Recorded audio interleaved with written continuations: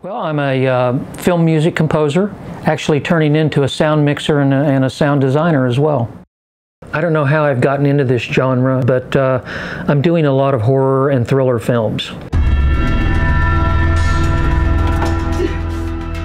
So I'm always looking for that next new creepy piano or that violin that's a little bit out of tune, you know, that you can play in these and really get kind of a creepy sound.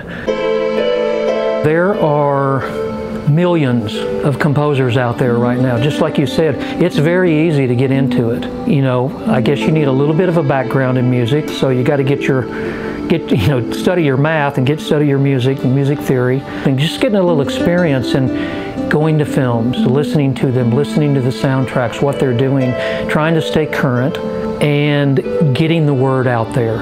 It's all about networking.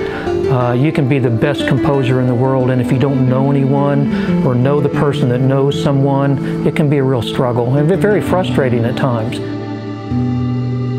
First film was here in Chicago. It was a documentary on the 2012 Chicago teacher strike and the Madison, Wisconsin teacher strike. I met the director at a film meetup. We sat down, we talked. I said, I'd love to do your film. Here's my card. And months went by. Didn't really ever hear from him again. All of a sudden the phone rings and says, hey, you ready to do the film? So he came over and we sat down and painstakingly went through and did all the spotting for the music, what kind of music he wanted. And he just loved it. And it was really my first time to really sit down with the director and really go through the whole process. In fact, you can see that film on Amazon Prime. There was an ADAM audio release event here. You were here in Chicago, and so I went to the showing, to the launch party, and the speakers just blew me away, and I could no longer look back at what I was going to choose. I think I even told you at that release party that the looks of the speaker too really sold me. I think my comment was, wow, they look like they belong in the Batcave. I don't know, there's something about these ports you've got, the ribbon speaker and stuff, it just sold me. I got a crane to pick them up because they're so heavy and put them on there, and I mean that in a good way. Flipped it on and started listening to them, and it was just amazing. The bass thumps, it's down low, the ribbon speaker, you can tell that I'm sitting right at the level of it. It just comes out and is just washing me in the high frequencies. They're just great speakers, just unbelievable. I wouldn't trade them for anything.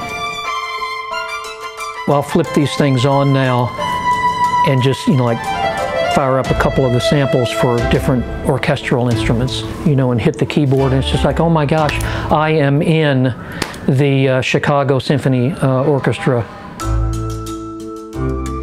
I was literally mixing in headphones because I distrusted the speakers that I had before so much that I felt like the headphones, now I've got some good headphones, but I felt like they were giving me a better sound and representation of what I was listening to out here.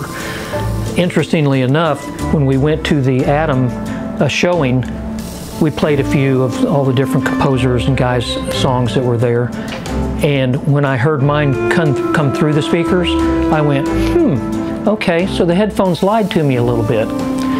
Just not too bad, but enough to be concerned. And so, again, that's why I came home, told my wife, honey, I'm sold. I found that the S3Vs are just spot on.